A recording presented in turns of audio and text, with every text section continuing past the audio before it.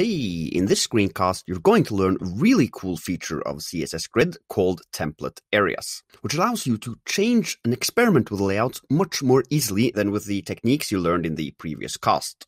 This feature is ideal for creating prototypes of layouts quickly. We're using more or less the same example from the previous screencast. Our grid has 12 columns and 3 rows. The columns are just as they were in the previous screencast. However, for the rows, I've changed the second one from 200 pixels to auto.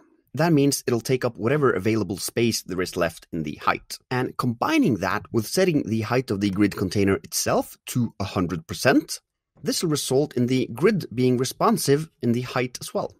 As you can see, if we make it taller, the second row grows with the grid. Now, we're still using the grid column property to adjust the position and size of the items, but what we rather want to do in this screencast is use something called grid area. And to be able to do that, we're going to have to give the container a grid template areas property. And the syntax you're about to see now might seem a bit weird. It'll be a visual representation of the grid. And the way it works is that we'll create a string for each of the rows. And in those strings, we'll create a cell for each of the columns. So let's add the letter H 12 times in the first string. We have to give it exactly 12 characters, as it has to match the amount of columns. So we're not actually defining the columns or rows here. We've already done that up here. We're just naming them so that we can refer to them using these names later on. In the second row, we'll add 1 M and 11 C's. Like that. And in the third row, we'll add 12 F's. And what you have here is a visual representation of how we want our grid to look like. And as you might have understood, the H, M, C, and F refer to header, menu, content, and footer. So now let's remove the old way of positioning the items,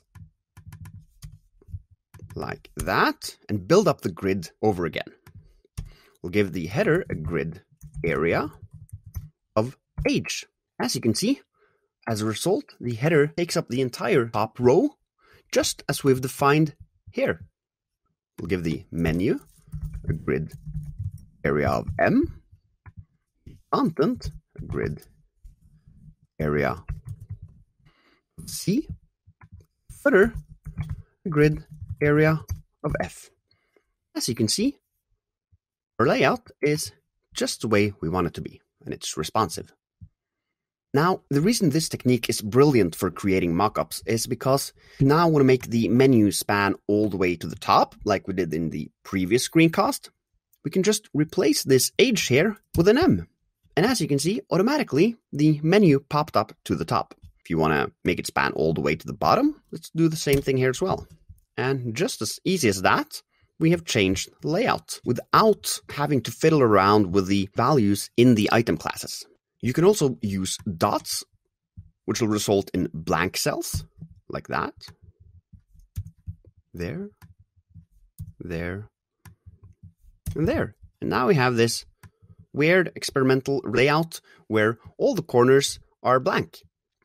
Now, one thing you need to be aware of is that the areas will only be valid if they are rectangled. Try and change this to an F so that the F footer goes like that and then up.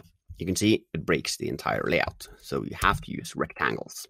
As you understand, this is a super simple way of experimenting with the layout.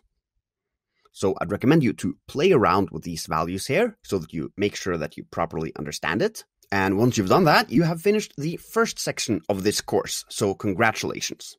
You now know quite a lot about CSS Grid.